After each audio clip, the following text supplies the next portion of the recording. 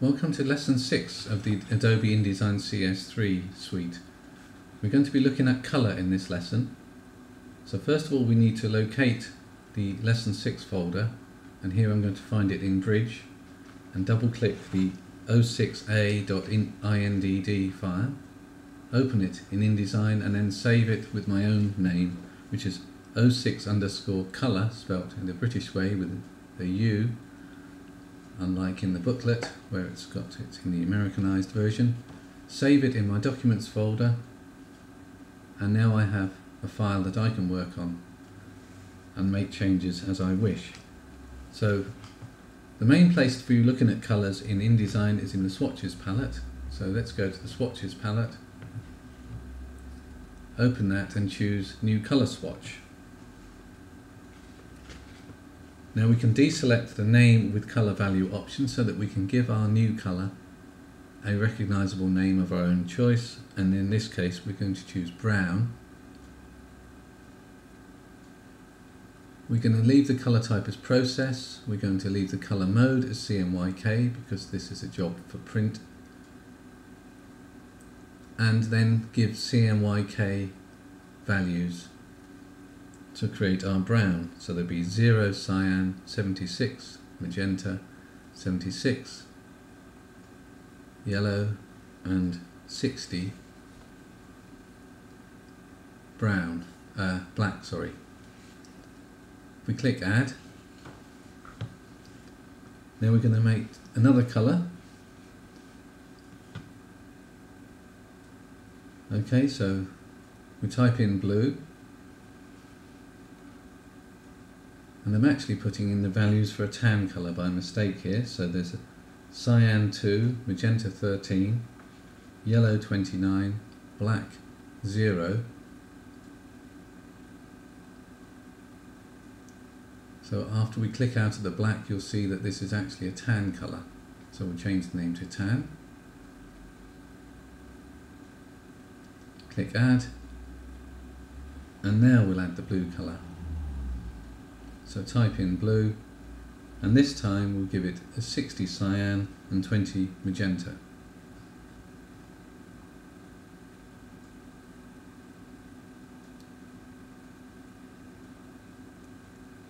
So we've got a greeny blue, and then we can close this swatches or this dialog box, and we've got these new colour swatches, and they've appeared at the bottom of the swatches palette, the brown, tan and blue colours.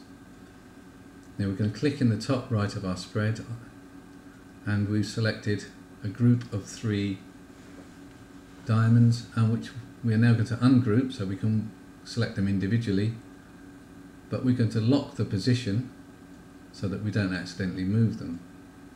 So if we deselect all using edit, deselect all, and now we can zoom in with the zoom tool over to the area of those diamonds,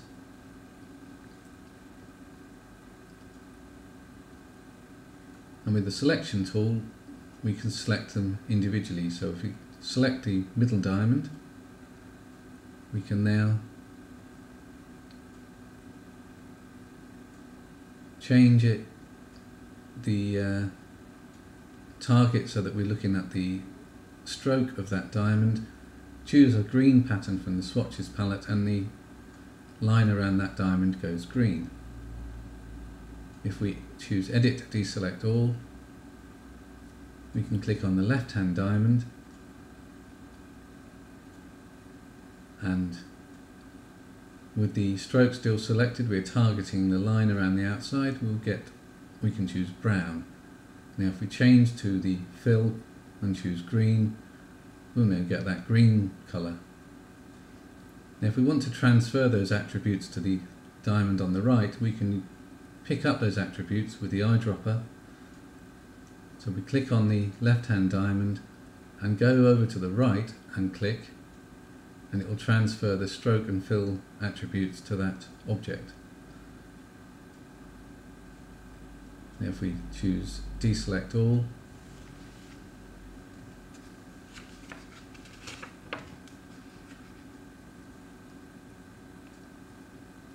Now with the middle diamond we're going to change its fill pattern to paper, which means that whatever the paper colour is that we are printing on, that's what will show through in that diamond as it's currently set.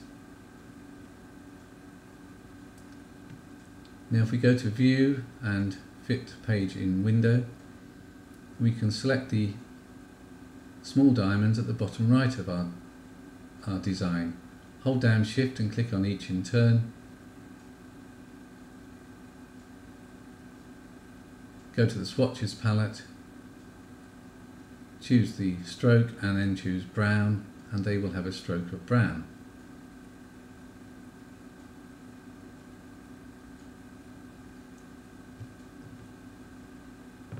Now we can do some other stroke options if we click on the black border around the design.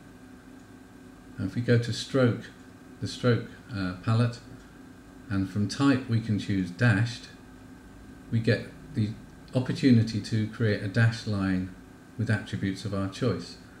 So if we put in a dash of 16 and a gap of 4, followed by a dash of 2 and a gap of 4, we will be creating a dashed line. Now at the moment the black and the dashes are all black, but if we change the gap to brown you'll see the repeated dash pattern made up of black and then brown for the gap. So we can save this after deselecting everything and now do some work with gradients. So in the Swatches palette again, we can choose New Gradient Swatch. Now we can give it a name based on the colours that we are planning to use. So if we choose brown/tan swatch, or gradient, sorry, we can click on the left hand marker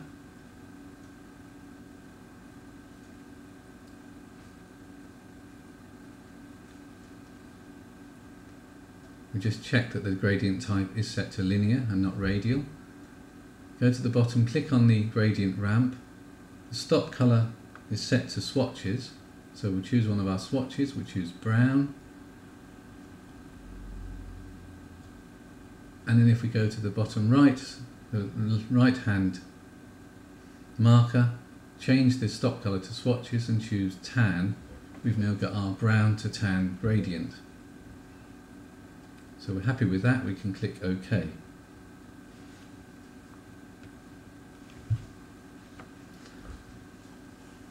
So let's zoom in again to our diamonds at the top right. And the middle diamond, currently set with a fill of paper, we can change that to a gradient.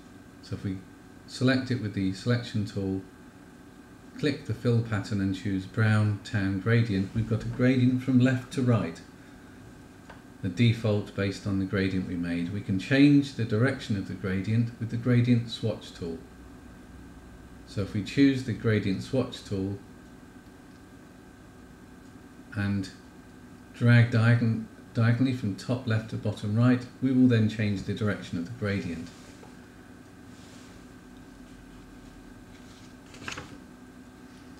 We can experiment here and drag a short line to create a much deeper gradient, or we can just drag across the extreme of the object and create a gradient which goes diagonally rather than left to right as it defaulted. So we can choose Save,